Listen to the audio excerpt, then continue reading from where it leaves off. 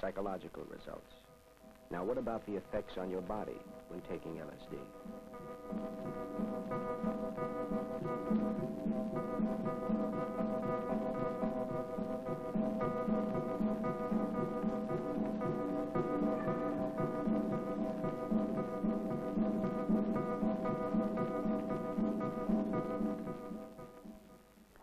The study of LSD-25 continues in laboratories and hospitals throughout the United States. LSD-25 has been found by several investigators to cause breakage in human chromosomes in studies carried out on peripheral blood of persons who have taken this drug. What does this mean? Well, we at least have to begin to become concerned about possible damage to unborn children. And this is a very real concern of the scientists involved and of the federal agency, the FDA. The Food and Drug Administration, for many years, has been involved in testing drugs that could cause genetic damage. Genetic damage such as we now are beginning to see with LSD. Let me illustrate on the board the various factors, the various things that we think about when we say genetic damage. First, we have an irreversible effect. That is, when we do have genetic damage, once it is set in motion, we don't know how to stop it. It's just like driving a car without brakes. Point number two, we have a time factor. That is, it may take as long as 10, 15, or even 20 years before we see the harmful effects after exposure to a chemical that causes genetic damage. Number three, and perhaps one of the most important points, is the age factor. The younger the person is, the more harmful the effects are. Now, what do we mean when we say genetic damage? What kind of conditions can we identify in you and me as a consequence of genetic damage? Number one, we see teratogenicity. This is a rather big word.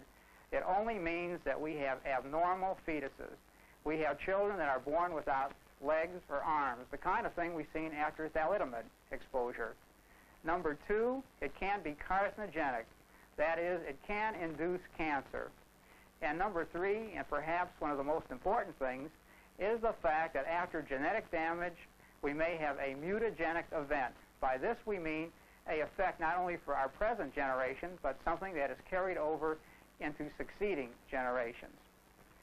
LSD, as far as we now know, may be put in the category of the type of compound or chemical that causes these types of damage. If we think of radiation, and of course we all know the harmful effects of radiation exposure, we can find that we get all three types of damage: the cancer, the teratogenic effects, and the mutagenic effects. There always has been a problem with testing chemicals for chromosome damage in man. We have 46 chromosomes. They are small. This animal, a South American woolly opossum, has 14 chromosomes as compared to our 46, and they are a great deal larger. This should enable us to see more subtle effects than we have been able to see heretofore.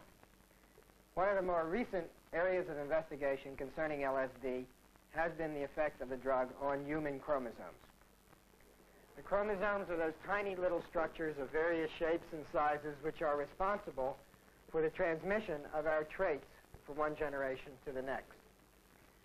When we added LSD to the blood of normal individuals in test tubes, we saw a large amount of chromosomal breakage and damage. This made us go out to investigate whether or not similar damage was occurring in the blood cells of individuals using LSD. Upon examination of their blood cells, identical damage was observed.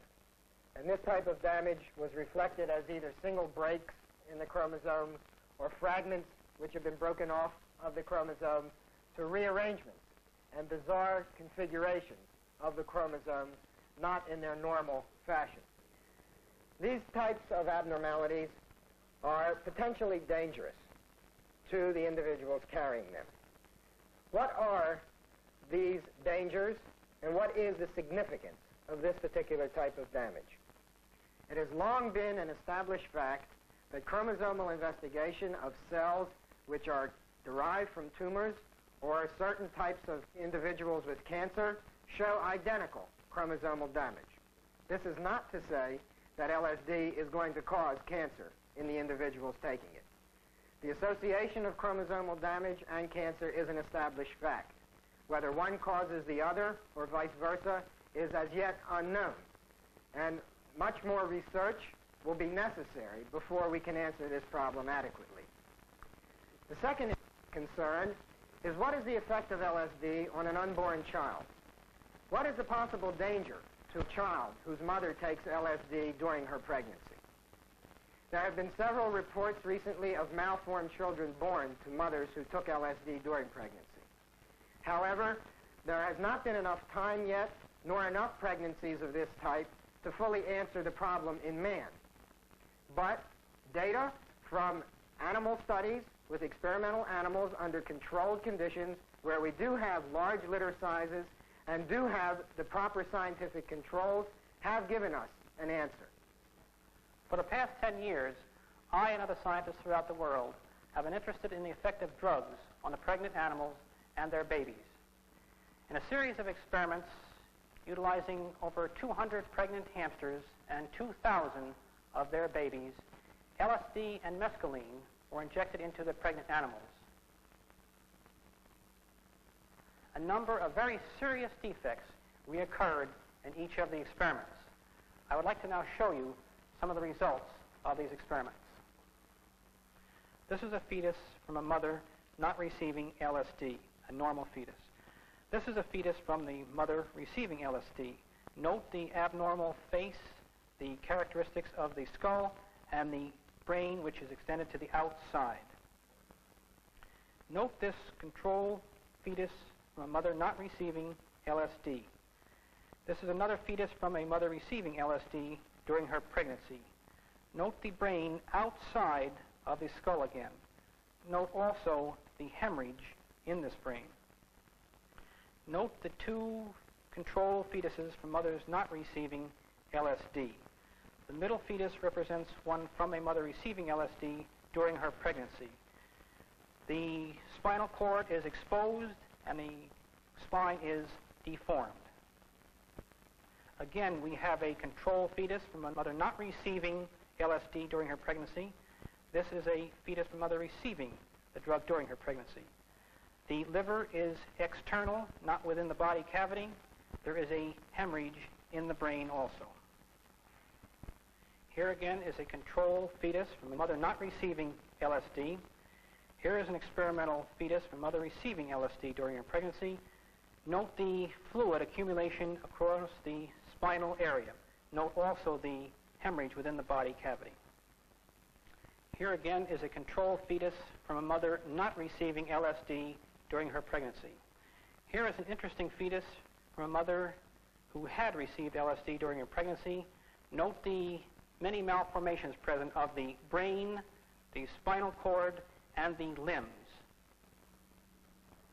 Obviously, the results which we have just seen were those obtained on animals.